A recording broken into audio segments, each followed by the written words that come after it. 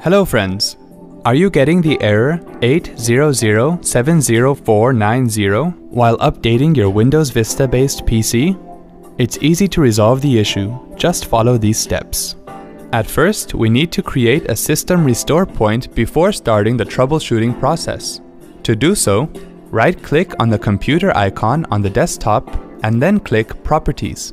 On the System window, click System Protection in the left pane. On the System Properties window, click Create under System Protection tab. Type the name for the restore point and then click Create. Wait for the process to complete and then click OK. Click OK and then close the system window. Now you can start the troubleshooting process. To do so, open the web browser on your computer.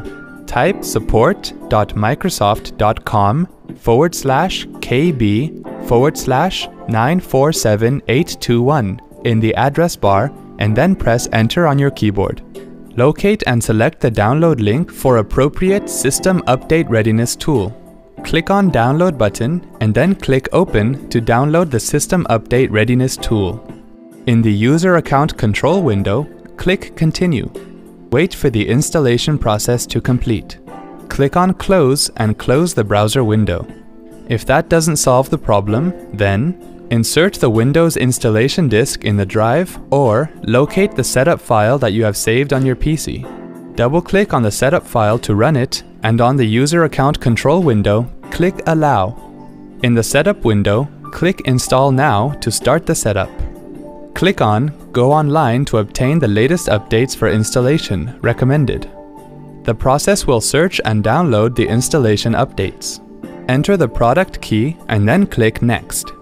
Select the I accept the license terms checkbox and then click Next.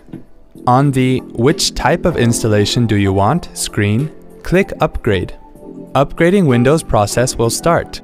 The computer will restart twice in between the upgrading process. Follow the instructions appearing on your screen to complete the upgrading process. Now you can try to install the Windows updates again. Wasn't that quick and easy? Thanks for watching.